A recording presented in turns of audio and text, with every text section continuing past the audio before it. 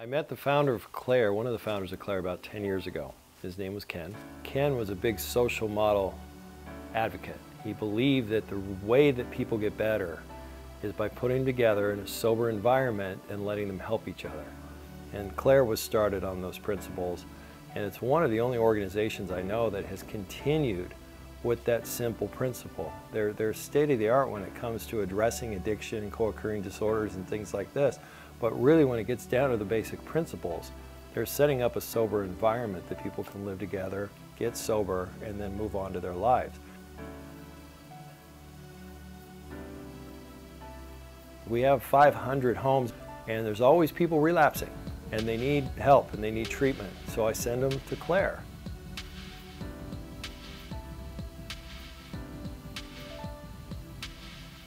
And then one day, I get a call from my sister-in-law, and my nephew is a little drunk delinquent in Utah. 24 years old, living out of his car, drinking himself to death, not wanting any help, robbing houses. Nobody knows what to do, so I drove to Utah and picked him up, and I dropped him off at CLARE. And watching him go from absolutely petrified and wanting to run out of here every day, to after the first few days being okay with it. And then after the first couple weeks, he was sober for the first time in who knows how long.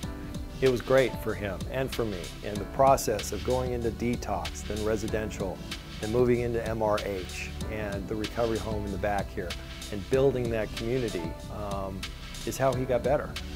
He then moved on to sober living right out of CLARE. In fact, he's in a sober living to this day. He took a 2-year chip about 3 weeks ago, which is, it's amazing. The one thing about CLARE that I like most is that they create these sober communities. It's sober families is what it is. The groups that come in, there's a reason for everything. That's what I believe. And the people that your loved one's going to be here with, they're going to create lifelong bonds with them. And this long-term sobriety depends on the relationships that are built in a place like CLARE.